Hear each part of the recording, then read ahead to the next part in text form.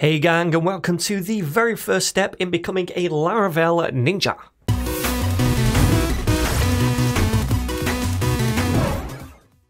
Alright then, so what is Laravel exactly? Well, in a nutshell, Laravel is a framework for creating PHP websites, and it works really well with MySQL databases. Now, out of the box, it also comes packed with loads of useful features, such as Blade, which is a templating engine, and that makes it really easy to create dynamic HTML pages. It also comes fully baked with a full authentication system right out of the box that is dead easy to set up. And it comes with something called eloquent models as well, which makes it really easy to query a MySQL database without writing a load of SQL. Now, it also utilizes an MVC approach, and that stands for Model, View, and Controller. Now, you might have heard of this before, you might not. It's basically a type of application design pattern which determines how we structure our code. Now, you don't really need to understand much of it just yet. We are going to go into depth as to what each of these different things are later on, but basically, a model represents some kind of type of data that we'd store in our database, for example, a user. And the view over here represents an HTML template that we'd send to the browser. And the controller is the thing in the middle that we can use to get the data from the model or using the model and then inject that into the view and return it to the browser. Now, like I said, we'll learn all about these three different moving parts later on in Laravel in detail. But for now, what I'd like to do is show you what we'll be building in this course. So then, my friends, this is the website that we're going to be using.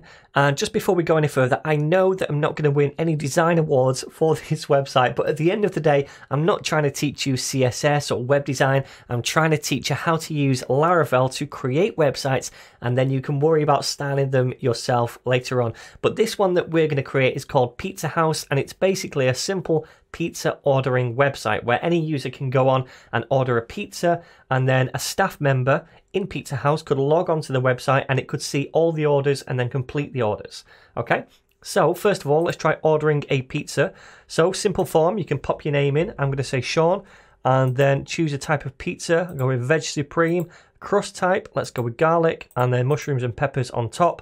Order the pizza, and then hopefully that will take us back to the home screen where it says thanks for your order. Now, if I'm a staff member and I want to see all of the orders, I can go over here and log in, and I've already created a login. Let's hope I can remember the login details. I think it's Mario at pizzahouse.ninja, and then the password is test1234. Cross my fingers, log in. Yep, okay, so now I'm logged into the dashboard. I can view all of the pizza orders over here. I've already created some before I started this video, so we had a few here. The one I just created, I think, is up here, Sean at the top. We can see veg supreme, garlic crust, extra toppings, mushrooms, and peppers. I can complete the order right here, and then it's gone from the list. If I go into another one, I can complete that if I wanted to, and that would go from the list as well.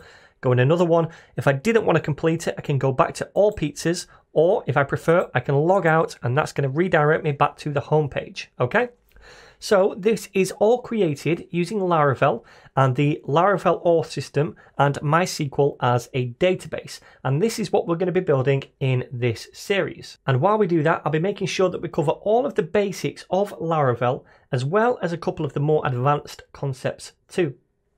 Now, before we go any further, I just want to make one thing clear. This is not an absolute beginner's course to PHP or anything like that. You should already have a basic understanding at least of PHP and MySQL. If you don't, then I do have a complete PHP tutorial for beginners, which covers MySQL as well. And that is right here on YouTube. So I'll leave the link to this playlist down below.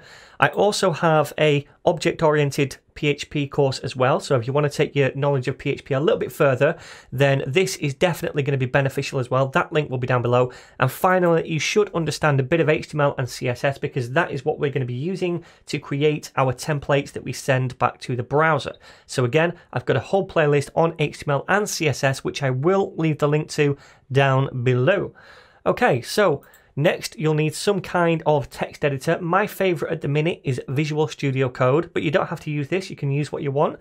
But if you want to use this, you can get it from code.visualstudio.com and click on the download button right here. And I do also have course files for pretty much every single lesson in this playlist. So they're all up here on this GitHub repo right here, Laravel Beginners Tutorial. This link is going to be down below. Now, like I said, each lesson has its own code, and that means that each lesson has its own branch. So if you want to see the code for lesson 7, for example, click on the branch drop down, select lesson 7, and then you can see the code inside the Pizza House folder right here. Or if you prefer, you can just download the zip file right here, okay?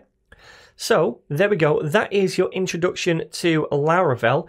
If you do like these videos, my friends, please don't forget to share, subscribe, like, and all that jazz. It really means a lot to me. And if you do want to help out the cause as well, you can click on the join button right here. It's only 99 pence or cents per month, depending on where you live. And you get these cool little badges next to your name down in the comments as well. So in the next video, we'll go ahead and install Laravel onto our computer and then dive right into creating our project.